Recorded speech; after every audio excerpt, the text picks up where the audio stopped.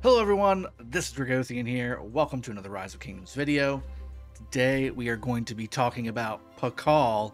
We're going to be doing a mastery series on him. We're going to go over his skills. We're going to go over his talents.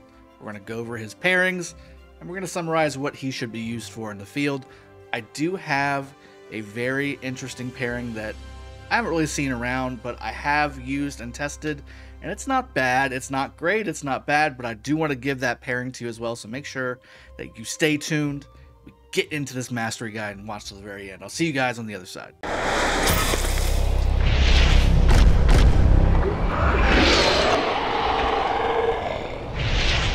Alright, so here we go. We have Kitnich, Janab, Pakal, or Pakal.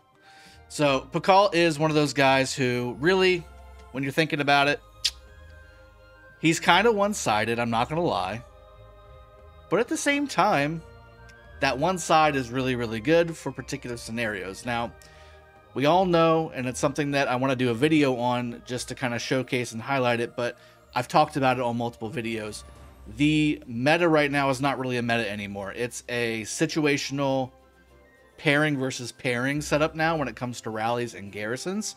You've got some garrisons that absolutely devastate particular rallies while also getting decimated by other types of rallies. There are some garrison pairs that are better than others, but can be beaten by a certain pair. So, with this being said, Pakal is one of those commanders that is part of a pair of rally leaders that do one of the best reports you'll get against certain garrison commanders, and then okay against some, and then get absolutely wrecked against others. We'll go over that, but let's first go over the skills so we know why the wrecking or the getting wrecked happens in the first place. So first off, we have Balanced Strategy. Number 1 skill, deals skill damage to the current target, 1300 damage factor, which is kind of, in my opinion, a little subpar for a legendary commander, especially a late season legendary commander, but I digress.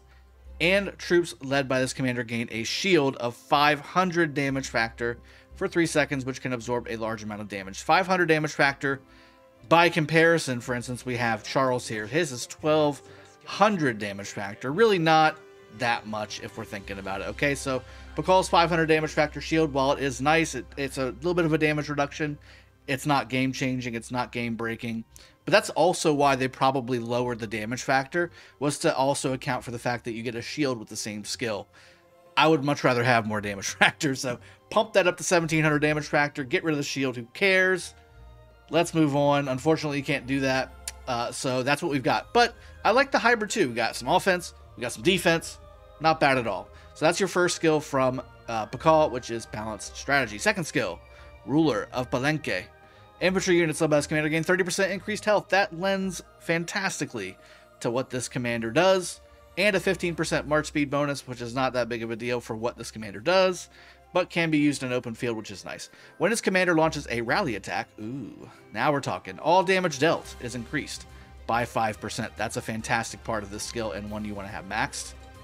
Third skill, when attacking strongholds or cities. So again, this is a rally, or, I mean, technically you can attack a city or a stronghold as an open field march. Wouldn't necessarily recommend it, but you can do it. You can certainly do it, especially if you're a high power player and you're, you know, swarming a city that's loaded with resources, something like that. Infantry led by this commander gains 40% increased attack. When attacked, troops also have a 20% chance of dispelling any current active, slow, poison, exhaust, and other weakening effects. Normal debuffs weaken the target troops by reducing their attack, defense, or health, or things like weakening their healing effects. So again, Alex's healing effect debuff, Saladin's healing effect debuff, anything that reduces attack, like Attila's primary, like Double C's primary, like all these other skills that reduce attack, reduce defense, reduce health, you will dispel them with this third skill, possibly. Troops have a 20% chance of dispelling any currently active debuff. This skill can trigger once every 10 seconds. This is the problem. This skill can trigger once every 10 seconds. It might not line up. It might not line up. You might have the debuff for 5 seconds, and you're on a 10-second cooldown timer, and you're not going to get any of the benefit of that part of the skill. Just got to say. And again, if it's a third skill, and if that's all you get is the attack bonus for KVK, that's not that big of a deal. You get tons of attack bonus anyway. The third skill is one of the weakest skills here. And again, if you're going for open field, this can be a level 1 skill and you'll be just fine because none of it will apply. So number 4, Holy Tree's Blessing reduces all damage taken by 10%. Love that. Anytime I see all damage taken reduced or all damage taken bonus, I get excited.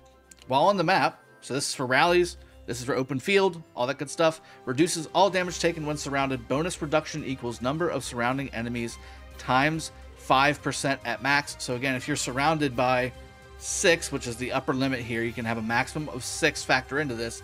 That's an additional 30% damage reduction bonus on top of the 10% you're already getting. That's 40%, guys. That's amazing. That's a 40% damage reduction. Now, obviously, right? You're going to be taking more damage because you're surrounded. You're getting hit, right?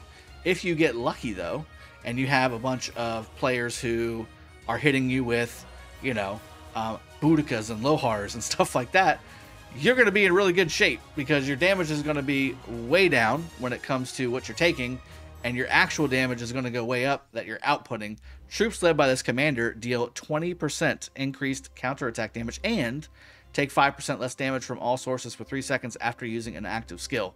This effect can trigger at most once every 5 seconds.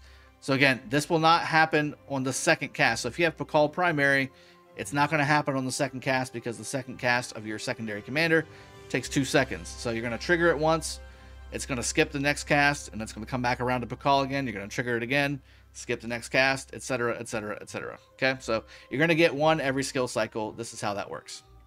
That's the expertise. So again, all these things together tell a story. We're reducing a ton of damage. If you're swarmed, we're reducing even more damage. We're giving you some decent firepower with a skill damage factor of 1300, but not game-breaking, not game-changing. We're giving you a load of health as well, which is very, very strong. And the third skill, that is the rally skill, while it is nice, it is very situational, and it's not exactly reliable. So, again, you may be getting tons of debuffs that just don't get wiped because the 20% chance didn't fire off, or it did fire off, and then it has a 10-second cooldown timer, and then you get all these debuffs on top of that afterwards. So that's going to be a problem for Pakal to worry about when you're thinking about using him on the battlefield in Rise of Kingdoms. All right, so that's the skills, and again, I like the skills overall. It's telling a very, very unique story, and that story is this guy's a rallier. He's meant to do one thing, and that's to rally structures. Not so much cities. You can, but I don't really like rallying cities with him. He does do more than, say, a Guan Herald or an Archer rally or a Cav rally when it comes to severely wounded, because he is infantry based, but it's very minimal. Attila Takeda will always be the king there when it comes to causing maximum severely wounded. Let's look at a talent build that I use for rallies.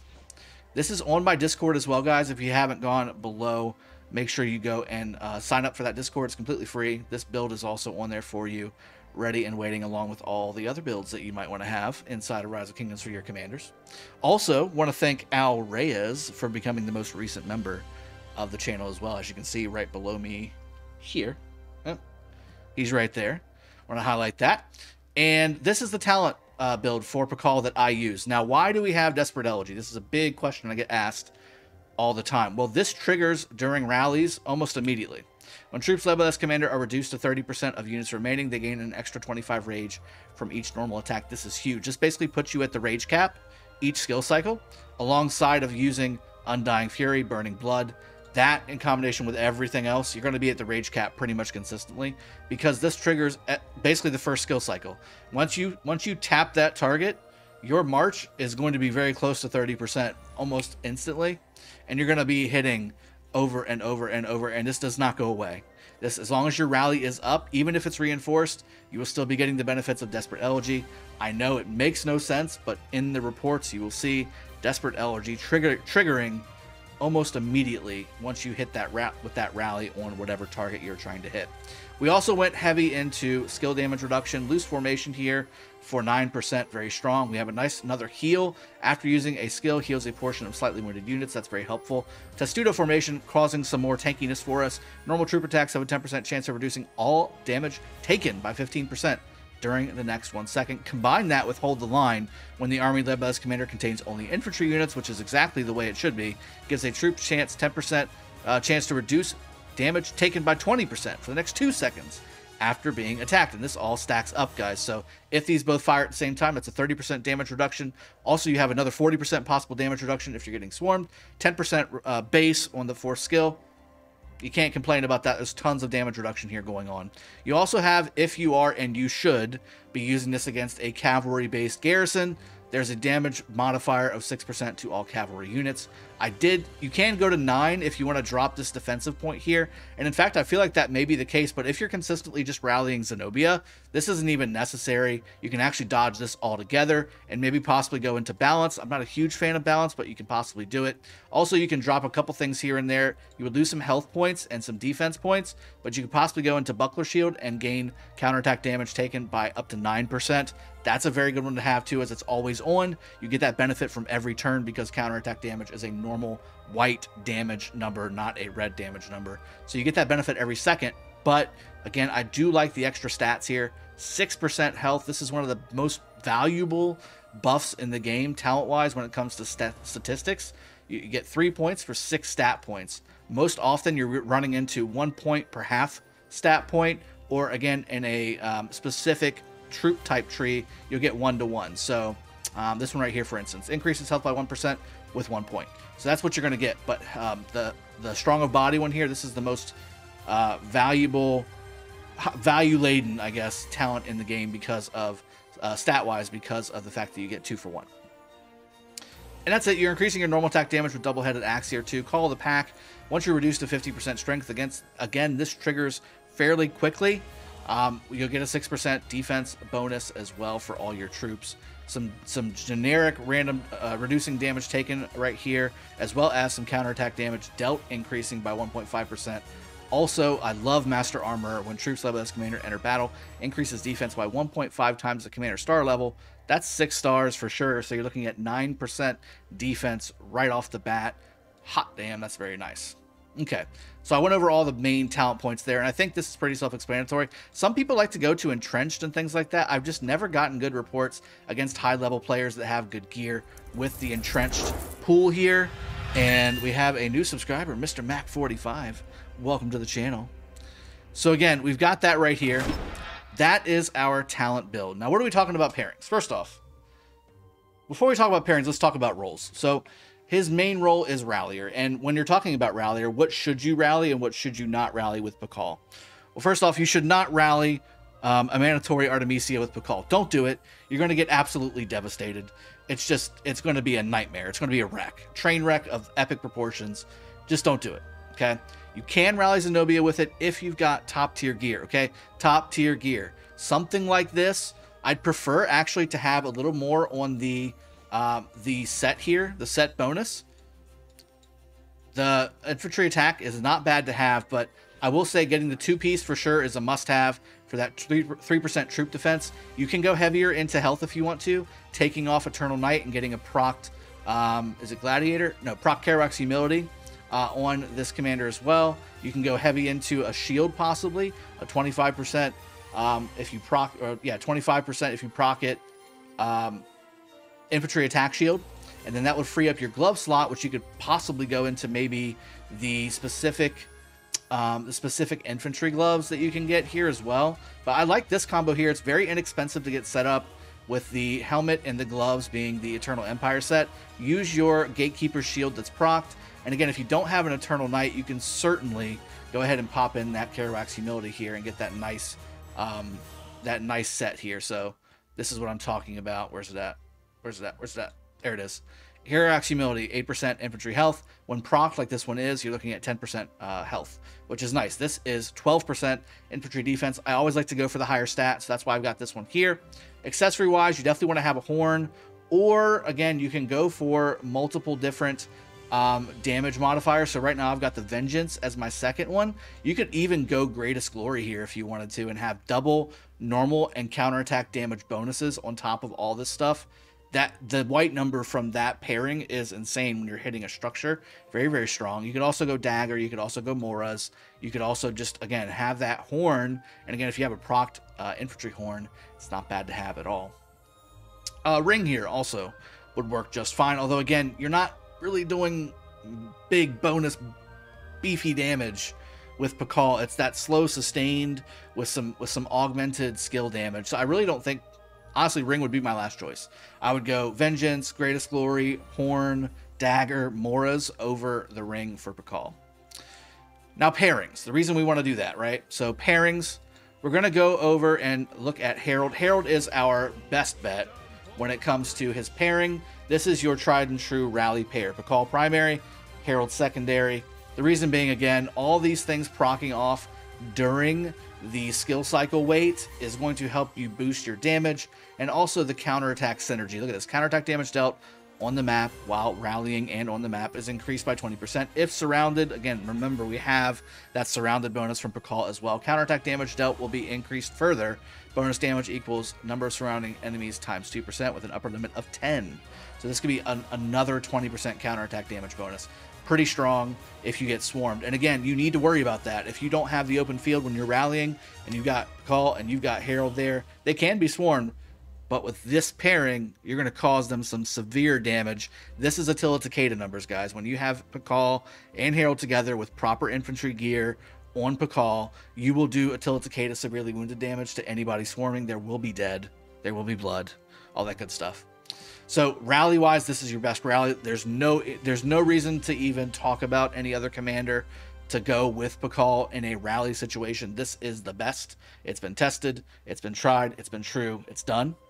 Open field, you can use Pakal Herald as well for the very same reason that you're using him for rallies. But again, we're talking about two rally commanders here, guys. So again, there's two skills, one on each one of these, that do not work on the open field because they are specifically for attacking strongholds and cities. So you're losing quite a bit of stuff, okay? Now for Pakal, it's not that bad, but for Herald, you actually do lose quite a bit. The damage reduction taken is very strong here. Attack bonus of 10%, not that big of a deal. Okay, so open field wise, that's that. I would also say my pairing that I hinted at the very beginning of the video, I like Guan. I like Guan primary with Pakal secondary. Now, why is that? Okay, so we use Guan Leo, right, a lot, or Guan Alex if you don't have Leo. And the reason we do that is to provide a little more tankiness, right? A little more tankiness for Guan so he can stay alive longer, so he can be firing off this skill damage from his primary AoE and silencing everything around him. That's the point, right? That's the point. I will say that's, main reason why I use Guan anyway. Pakal kind of gives you that extra bonus, that extra tankiness. So again, you have a shield, 500. This will not trigger, remember, this will not trigger Guan's expertise. It's not quick enough, okay? It's not for triggering Guan's expertise. It's just for providing more tankiness. Again, with the second skill here, adding more damage to rallies. If you're doing that, you can do it, but it's not as good as Herald. Again, the health bonus, more tankiness. Infantry march speed. More speed equals more survivability, okay? Third skill is the rally skill. Fourth skill, reducing all damage taken by 10%. More tankiness for Guan, okay? If you're swarmed, more tankiness for Guan. And people love to swarm Guan. That's what I do. As soon as I see a Guan, I'm like, ooh, swarm it.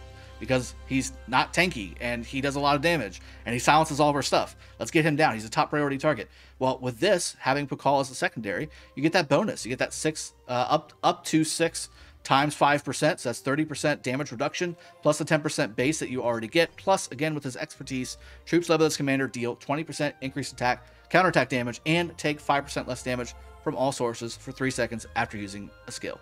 And again, cool thing is, with Guan, he's a skill damage commander, and if you have a horn on him, and if you have a bunch of other rage-generating talents, he's going to be firing his skills off basically every 5 to 6 seconds, which means you're going to have this up 50% of the time. That is very, very strong.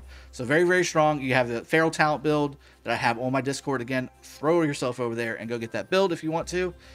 This will basically keep this up almost 50% of the time, and that's very, very strong. Very, very strong on the battlefield. This will help Guan be more survivable. Will he be, immune? No, of course not. He's not. But this is going to be better than maybe an Alex or even a Leo, in my opinion, because you're going to do more damage with this guy with the counterattack damage bonuses. You get the health bonus, which Leo was supposed to provide you. And again, you've got the skill damage of 1300 here with a shield as well, which is not random and it's not required to be half health.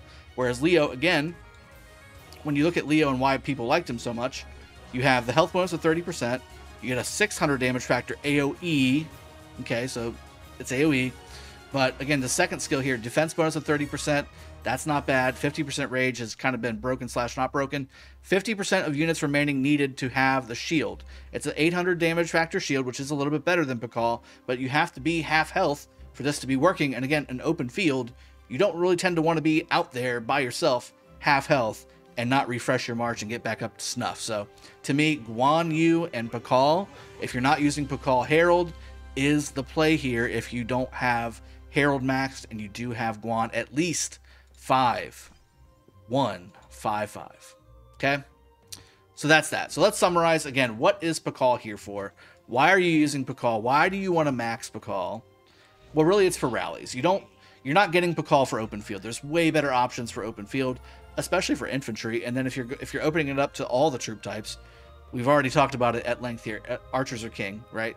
So what are you using Pakal for? Well, you're rallying your Jadwiga YSS, your Jadwiga Saladin, your Saladin YSSs.